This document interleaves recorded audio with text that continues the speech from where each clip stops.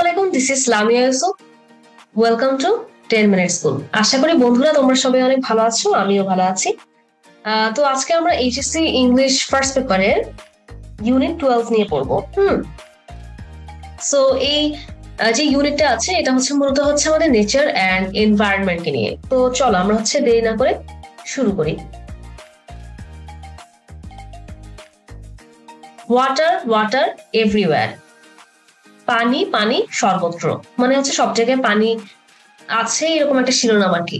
Ask an elderly villager or relative how the river near by was in his or her ইয়ার। একজন বৃদ্ধ গ্রামবাসী অথবা আত্মীয়কে জিজ্ঞেস করো যে তার যৌবনকালে তার কাছের যে নদীগুলো ছিল সেগুলো কেমন ছিল। Then compare the state of the river at present and write down the differences. তো তারপর কি করো, বর্তমান অবস্থায় যেসব নদী আছে সেগুলোর সাথে তুলনা করো এবং যে পার্থক্যগুলো আছে সেগুলো লিখো। Make a presentation in a group. তো একটা গ্রুপে কি করো, প্রেজেন্টেশন তৈরি করো।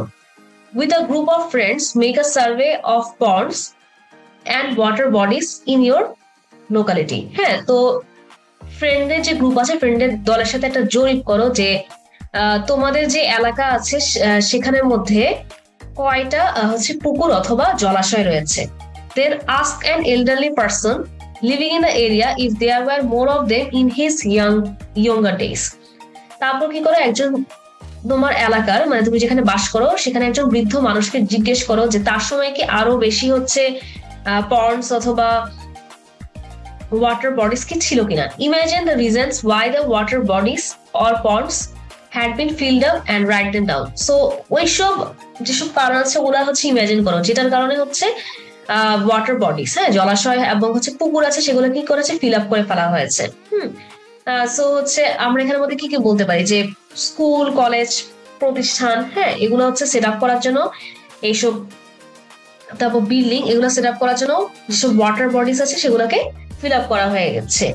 Two set up buildings, institutions and so on.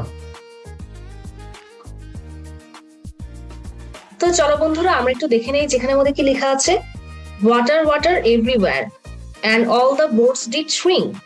Water, water everywhere, nor any drop to bring. পানি সর্বত্র পানি এবং সকল মেঝে সংকুচিত, পানি সর্বত্র পানি, পান করার জন্য এক ফোঁটা নেই। সেখানে আমাদের বলা হচ্ছে যে সব জায়গায় কি পানি, আর all the boats did shrink, মানে যেসব মেঝে আছে, হ্যাঁ মানে মাটি আছে এখানের মধ্যে কোনো পানি নেই, এগুলো সংকুচিত হয়ে আছে। হ্যাঁ পানির অভাবে, পানি থাকলে এগুলো তো ভিজে ভিজে থাকে, পানির অভাবে এগুলো সংকুচিত হয়ে আছে। ওয়াটার ওয়াটার এভরিওয়্যার নর এনি ড্রপ টু ড্রিঙ্ক, হ্যাঁ মানে এক ফোঁটাও পানি নেই পান করার জন্য। তো চলো আমরা একটু দেখি যেখানে মধ্যে কি বলা হচ্ছে। Coleridge poem, a ব্যালেড narrates the harrowing sea voyage of an old mariner who at one point of his journey didn't have any water to drink because of a curse.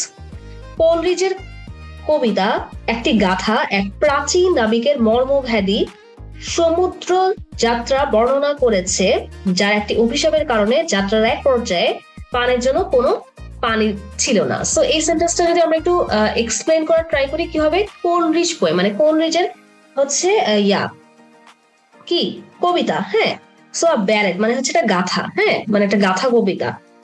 So ন্যারেটস, ন্যারেটস মানে কি প্রকাশ করে বা বর্ণনা করে। হ্যারোয়িং সি ভয়েজ, হ্যাঁ so এখানের মধ্যে হ্যারোয়িং C voice মানে কি মর্মভেদী, হ্যাঁ হ্যারোয়িং মানে মর্মভেদী মানে কষ্টকর। সি মানে তো সমুদ্র, ভয়েজ মানে কি ভ্রমণ, সি ভয়েজ। তো সি ভয়েজ দিয়ে আমরা আসলে কি বলতে থাকি, a long journey to a distant or unknown place, especially over water or through outer space of an old mariner, একটা প্রাচীন নাবিকের। তো তারা সমুদ্র যাত্রা বর্ণনা করেছে যেখানে মধ্যে তার একটা পর্যায়ে অভিশাপের কারণে তাদের পান করার জন্য কোনো পানি ছিল না। Cursed or not, we know how important drinking water is in our life. অভিশপ্ত বা না আমরা জানি আমাদের জীবনে পানি জলের গুরুত্ব কতখানি। We know we cannot survive without it. আমরা জানি এটা ছাড়া আমরা বেঁচে থাকতে পারি না। In fact, 2/3 of our body is made up of water.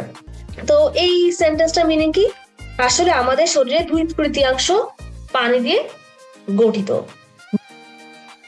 Not for nothing, it is said that the other name of water is life. হ্যাঁ, তো এখানের মধ্যে বলা হচ্ছে কোনো কিছুর বিনিময়ে নয়, এটা বলা হয় যে পানির অপর না জীবন। সেখানের মধ্যে যে নট ফর নাথিং আছে, নট ফর নাথিং মানে হচ্ছে এটা দিয়ে কি বোঝানো হচ্ছে? নট ফর নাথিং হচ্ছে একটা ফ্রেজ। কোনো কিছুর মধ্যে একটা ভালো জিনিস লুকিয়ে আছে, তখন আমরা বলে থাকি নট ফর নাথিং। কোনো একটা জিনিসের মধ্যে ভালো কোনো কিছু লুকিয়ে আছে। সো এখানের মধ্যে অ্যাকচুয়ালি নট ফর নাথিং দিয়ে বোঝানো হচ্ছে কোনো কিছুর বিনিময়ে নয়। হ্যাঁ, এটা বলা হয়েছে যে পানির যে অপনাম সেটা কি জীবন। তো চলো আমরা হচ্ছে পরের স্লাইডে যাই। So is there a crisis in our time with regard to access to clean drinking water? আমাদের সময়ে কিছু পানি জলের প্রবেশাধিকারে একটা সংকট আছে। সেখানে আমাদের জিজ্ঞেস করা হচ্ছে যে সংকট কি আছে কিনা। The United Nations in a meeting on the eve of the new millennium identified the drinking water problem as one of the challenges for the future. এক সভায় জাতিসংঘ নতুন সহস্রাব্দের প্রাককালে পানি জলের সমস্যাকে ভবিষ্যতের অন্যতম চ্যালেঞ্জ হিসেবে চিহ্নিত করেছে। সো এখানের মধ্যে যে সেন্টেন্সটা আছে এটা দিয়ে অ্যাকচুয়ালি কি বোঝানো হচ্ছে, তাই না? সো ইউনাইটেড নেশন যে জাতিসংঘ আছে তারা হচ্ছে on the eve of the new millennium. So নতুন যে সহস্রাব্দ আছে সেটা যে শুরুতে, নতুন যে সহস্রাব্দ আছে সেটা শুরুতে যে কি করেছে, ইভ মানে কি কোনো কিছু শুরুতে, হ্যাঁ, প্রাককালে। সো শুরুতে the period of time just before an important event, মানে একটা ইভেন্ট হবে তার আগে যে টাইমটা আছে সেটা বোঝানো হয় ইভ দিয়ে। আর মিলেনিয়াম মানে কি? মিলেনিয়াম মানে তো 100 ইয়ার্স, তাই না?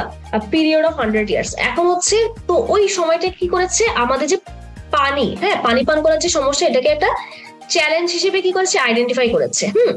But do we need to worry about the problem as ours is a land of rivers and we have plenty of rainfall?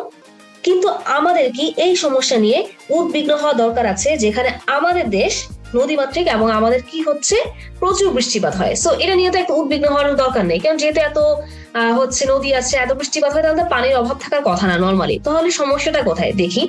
Besides we have a sea in our backyard too.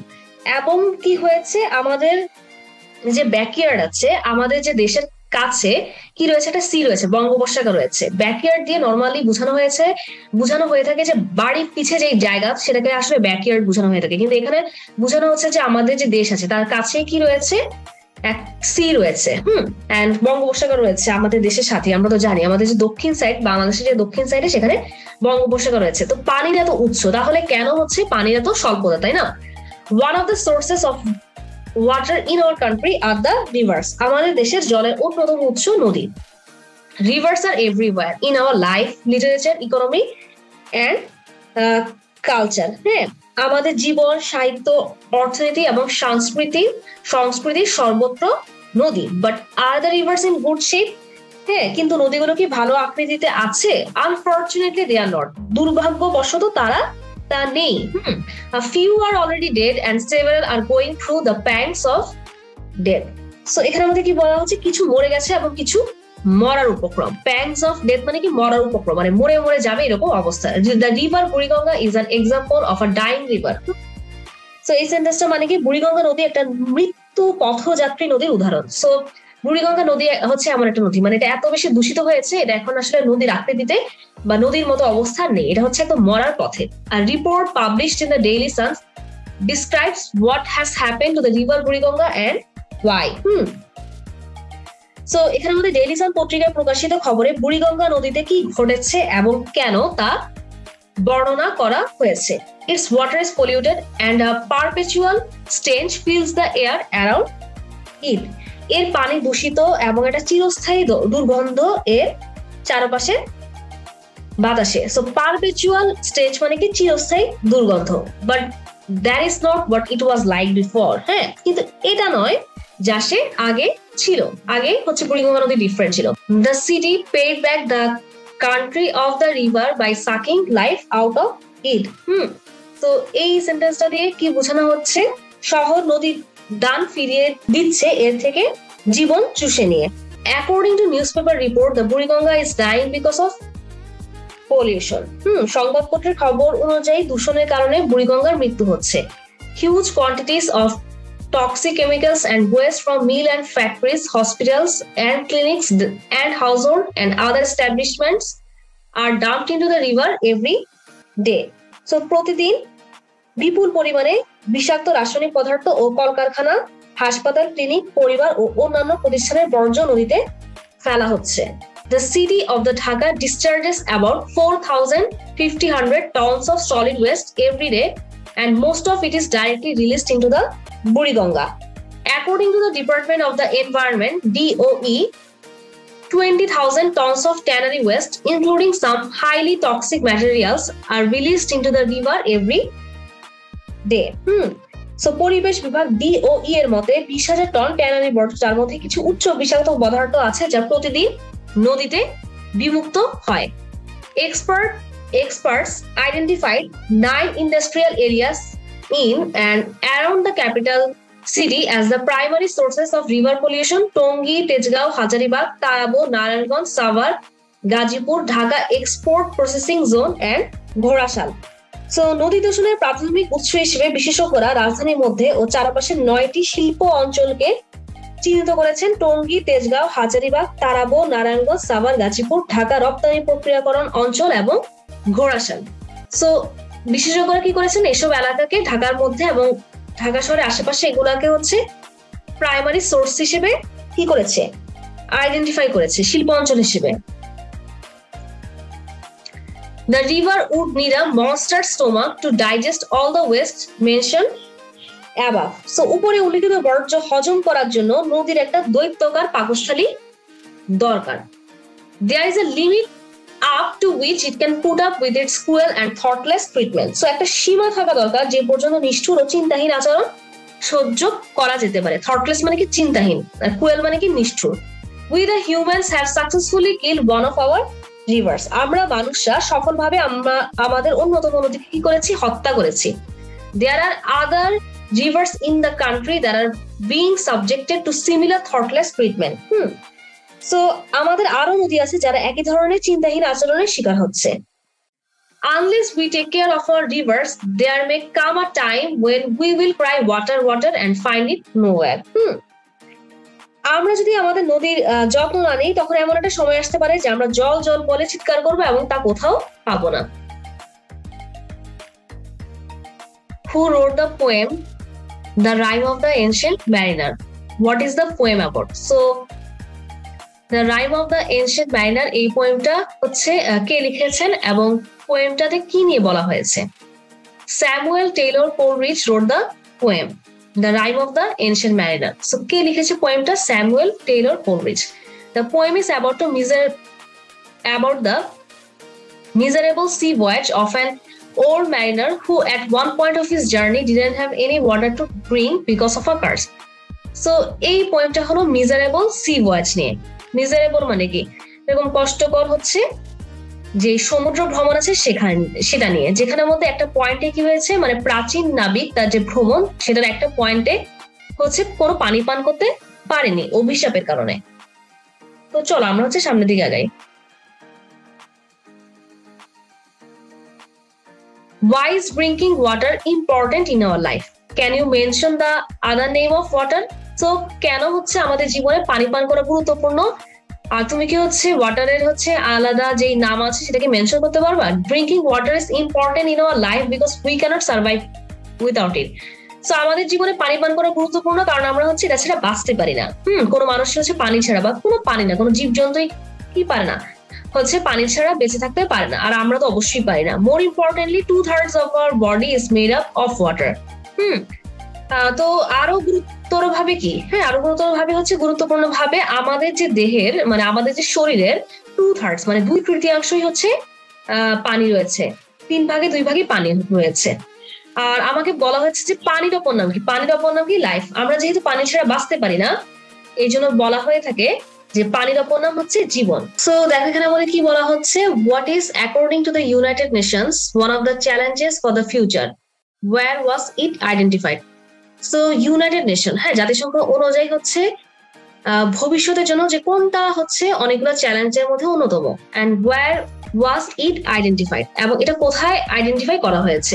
According to the United Nations, one of the challenges for the future is the problem of drinking water. So জাতিসংঘ অনুযায়ী হচ্ছে ভবিষ্যতের জন্য অনেকগুলো চ্যালেঞ্জের মধ্যে একটি হলো পানি পান করা নিয়ে। It was identified in a meeting of United Nations on the eve of the new millennium. So এটা একটা মিটিং এ একটা সভায় আইডেন্টিফাই করা হয়েছে ইউনাইটেড নেশনের একটা নিউ মিলেনিয়াম মানে নতুন সহস্রাব্দের প্রাককালে মানে নতুন সহস্রাব্দ শুরু হওয়ার আগে। হ্যাঁ, তো চলো আমরা হচ্ছে সামনের দিকে আগাই। সো এখন হচ্ছে আমাদেরকে কিছু আছে মানে কিছু ওয়ার্ড আছে, এগুলো নিয়ে কি বলা হচ্ছে একটু দেখি। The following words can be used both as verbs and nouns. So এখানের মধ্যে কিছু ওয়ার্ড আছে যেগুলো both verb and noun হিসেবে কি করা যায়, ইউজ করা যায়। Make sentence of your own to show the differences. So নিজের কিছু সেন্টেন্স বানাও যেন তুমি এগুলোর মধ্যে পার্থক্য দেখাতে পারো। So now যখন আমরা West, subject, release, Marvel, shape যখন আমরা এগুলোকে নাউন হিসেবে কি করব বুঝাবো, তখন আমরা এইসব সেন্টেন্স ক্রিয়েট করতে পারি। ওয়েস্ট মানে নাউন হিসেবে হচ্ছে ময়লা আবর্জনা। ওয়েস্ট মানে হলো ময়লা আবর্জনা। সো আমরা বলতে পারি we should not throw West into the river. Subject যখন আমরা নাউন হিসেবে বুঝাই তখন এটা মানে হয়ে থাকে বিষয়। English is my favourite subject. So রিলিজকে যখন আমরা হচ্ছে হিসেবে বুঝাই, নাউন হিসেবে বুঝাই, তখন এটা হয়ে যায় মুক্তি। The movie will get release on Monday. Marvel মানে হচ্ছে আশ্চর্যজনক ব্যাপার বা বস্তু, হ্যাঁ, বিস্ময়কর। It is a Marvel thing. Shape মানে হচ্ছে আকৃতি নাউনের ক্ষেত্রে। This is in a good shape, এই জিনিসটা একটা ভালো আকৃতিতে আছে। ওয়েস্ট মানে হচ্ছে আমাদের অপচয় করা অথবা নষ্ট করা। সো এটা দিয়ে কি সেন্টেন্স আমরা ক্রিয়েট করতে পারি, we should not waste our time. So আমাদের কি করা উচিত না, আমাদের সময় অপচয় করা উচিত না। সাবজেক্ট মানে হচ্ছে শিকার। হি ওয়াজ সাবজেক্টেড টু টর্চার, সে অত্যাচারের শিকার হয়েছিল। রিলিজ মানে হচ্ছে কোনো কিছু ছেড়ে দেওয়া, নিষ্কাশন করা। Air conditioner releases CFC. So air conditioner কি করে, সিএফসি রিলিজ করে। সিএফসি মানে কি, ক্লোরোফ্লোরোকার্বন। মার্ভেল মানে অবাক হওয়া। I Marvel at your courage, আমি তোমার যে হচ্ছে কারেজ আছে, সাহস আছে, সেটা কি হয়েছে, অবাক হই বা অবাক হয়েছি। শেপ মানে হচ্ছে আকৃতি প্রদান করে। হ্যাঁ, এখানে আমাদের কিন্তু আকৃতি শেপ বোঝানো হচ্ছে না, মানে কোনো কিছুকে একটা গঠন করে। শেপ দিয়ে এখানে অ্যাকচুয়ালি গঠন বোঝানো হচ্ছে। Friends shape hour personality. So আমাদের যে ব্যক্তিত্ব আছে তারা কি ফ্রেন্ড, সেটাকে হচ্ছে গঠন করে। তো বন্ধুরা আজকে ক্লাসটা এই পর্যন্তই। আশা করি আজকে ক্লাসটা অনেক ভালো লেগেছে। তো তোমরা সবাই ভালো থাকবে, সুস্থ থাকবে এবং 10 মিনিটস করে সাথেই থাকবে। আল্লাহ হাফেজ সবাইকে। স্কিল আর পড়ালেখার জন্য যা কিছু প্রয়োজন একটি অ্যাপেই পাওয়া যাবে সকল সলিউশন। 10 মিনিটস নিয়ে যে কোনো জিজ্ঞাসায় কল করুন 16910।